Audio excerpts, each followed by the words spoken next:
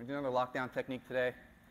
The electric chair, which is both a submission if the guy's not that flexible, and a sweep. You test the submission. If the submission's not there, then you just turn it into a sweep. So it's a pretty good move.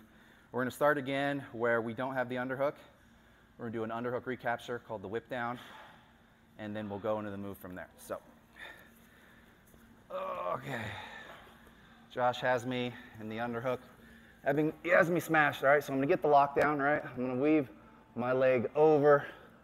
I'm going to lock it down into here, boom, like this, okay? So I've got the lockdown on his leg. That gives me control of this leg with both my legs, all right?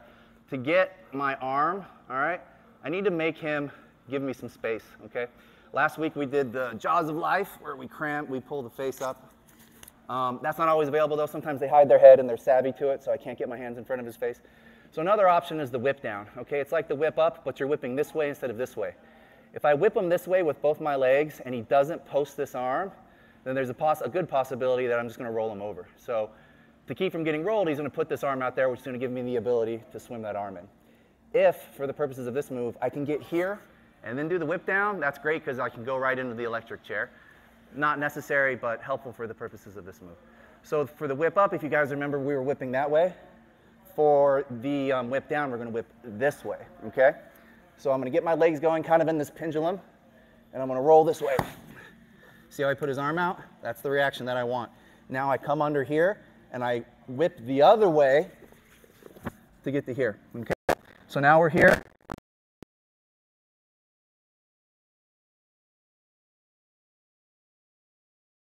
Into we go to here.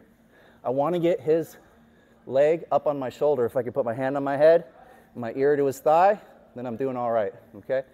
Now I'm going to continue, because not everyone's just going to let me do it. I'm going to push this way, all right, while I roll that way. Oh, okay, I want to get up on my side, then up on my elbow, okay?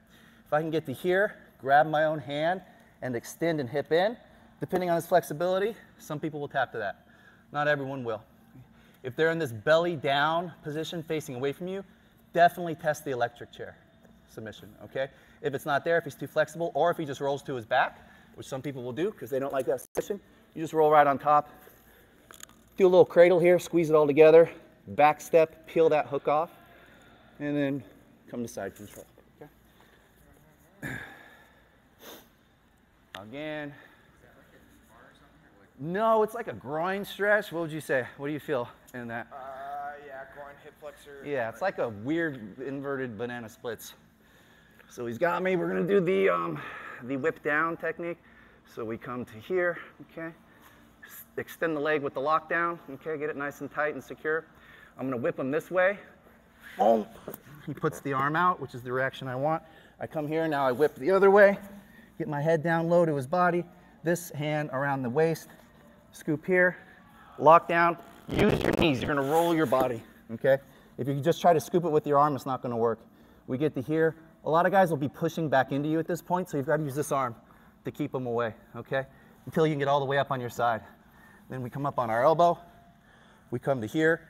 To make this submission work, or to use the submission mechanics, I wanna try to hip down and turn my chest towards the mat as I extend my legs.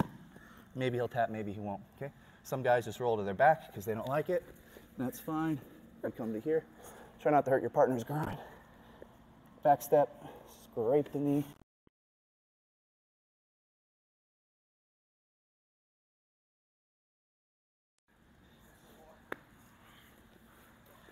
Are you keeping the lockdown the whole time? Yeah, it might like pop off here and there, and you just gotta reestablish it. Okay. So we get to here, right? So for the lockdown, we did it last week, right? You're usually normal half guard. Lockdown, reverse, take this foot, hook the ankle, and then take this inside leg now and extend it, and that tightens it up, okay? So now we're here, right? He's got the underhook, that's not what I want. I whip it up, makes this gap. Now I whip it the other way, we get to here, okay? I'm coming in, rolling my knees to use my whole to here. May need to push here or here to create that distance. Then I come up, gripping my own arm, extending, looking towards the mat. Maybe he taps, maybe he doesn't. if I want to finish the sweep, or if he just rolls to his back, I just follow him up. Cradle it all together, scrape the knee to side control. Okay, all good. All right, partner up. Let's do it 2 times each and switch. 1, 2, 3. Fully got it? Sure. It'll take some practice.